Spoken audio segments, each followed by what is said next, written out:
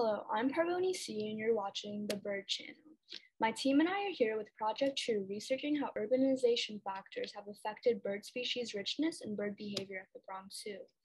In settings previously abundant with native avian species such as sparrows, cardinals, and robins, we're beginning to see how the harmful effects of urbanization are negatively impacting these species.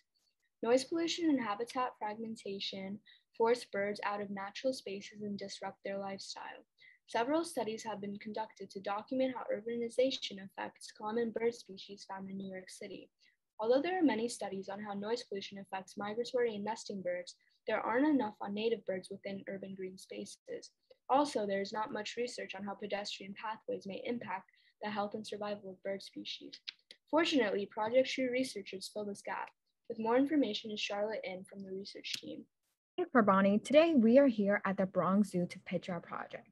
We investigated how urbanization affects bird species richness and bird behavior in the Bronx Zoo. Our research questions include: what is the relationship between pedestrian pathways and bird species richness? And how does noise pollution affect songbirds' behavior and bird species richness? Hi, I'm Evan Guzman, a research assistant with Project True at WCS.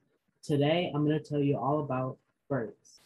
The zoo itself is nestled within the busy streets of the Bronx. With that comes rapid change to their habitat. The local bird species and populations are forced to adapt and change in order to compete with the ambient noise surrounding them. Their habitats become paved over and removed to make way for sidewalks and streets, and they're forced to compete with noise pollution coming from highways and neighboring streets. We conducted our research through the use of song monitors, which record bird calls as well as ambient noise. We're able to observe the effects of the ambient noise through changes in the frequency and volume of the bird's calls, using Wildlife Acoustics Kaleidoscope Pro software. Along with the song monitors, we utilized avian point counts, which involves spacing ourselves out and observing both visual bird sightings and identifying calls to confirm species within the area. My colleague can tell you more about what we found. Scarlett? Hi, I'm Scarlett Salgado. Thank you, Evan, for that introduction about the bird project. As Evan said, bird species and populations are forced to adapt to the environment because of a number of urbanization factors that pressure them to, which can lead to severe consequences like a population decrease. For one of our research questions, we asked, what is the relationship between pedestrian pathways and bird species richness? We hypothesized that if there is a pedestrian pathway close by, then there will be a decline in bird species richness. As we analyzed the data, that we concluded that closer to the pedestrian pathway, there was a higher number of bird species found. With this finding, we concluded that our data did not support our hypothesis. Although the 100-meter site was farther away from the pedestrian pathway, it was still closer to heavily trafficked roads and bus stops, which have high ambient noise levels and noise pollution. These high trafficked roadways could have pushed the bird species away towards the pedestrian pathways where there was less ambient noise. Overall, we concluded that species richness decreases in areas with an abundance of noise, meaning the overall richness of bird species in an area will decrease, leading to less diversity. Hi, I'm Anthony Sesby, and our second research question was, how does noise pollution affect bird behavior? Our hypothesis was if there is an increase in noise pollution, then songbirds will sing at a higher frequency and amplitude.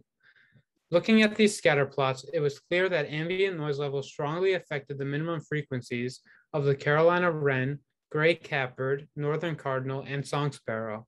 The average minimum frequencies found in our research were much higher than previously documented. As ambient noise level increased, the minimum frequencies of bird songs and calls increased, which supported our second hypothesis. This suggests birds can adjust to anthropogenic noises by increasing their minimum frequency. Birds can use different methods to mitigate acoustic masking, which is when the perception of one sound is affected by the presence of another sound. One way is to shift their singing activities to the evening. Another way is to increase the amplitude of their vocalizations due to an increase in background noise. In similar studies, it was found that birds sing at higher frequencies at high levels of ambient noise, which may have caused their vocal plasticity. And finally, our third research question: how does noise pollution affect bird species richness? Our hypothesis was that where there is more noise pollution, bird species richness and abundance will decline. As noise pollution decibels increase, the number of bird species decreased, supporting our third hypothesis. In general, noise can be an effective predictor of species richness, where in one study, it was found that the noisiest parks had the lowest species diversity. Another past research evaluated that noise can reduce nesting species richness, lowering the overall avian diversity. Furthermore, it was found that noise pollution can negatively impact bird migration. Some birds will avoid highly noise polluted areas during migration, which can affect birds choosing homes and potentially disrupting an ecosystem's health due to the absence of these birds. Our study was limited by the time frame in which we conducted the research. As we work with Project True, it's only natural that the research has to fit within the 2-month time frame. The apps that analyze the recordings for bird calls that we use during point counts are also not 100% accurate. With these minuscule mistakes, it's expected that in any study like ours, there will always be a margin of error. I want to thank all of our researchers, Charlotte, Anthony, Evan, and Scarlett, for conducting research regarding urbanization factors that affect avian species abundance and richness and sharing their findings with Project True this summer. This study is important because it provides us with the reality check. We are not the only living species in the city, and our way of life affects animals and wildlife all around us. Steady increase in urbanization introduces negative environmental factors, such as noise pollution, which has been detrimental to the abundance of avian species in our city. If we continue on this path of mass development and urbanization, a large number of avian species may eventually become locally extinct in New York City. For all the negative impacts that noise pollution can have, it's important that local areas take action to reduce it. Up next, we have a video of a group of penguins from the Central Park Zoo smiling and waving at guests.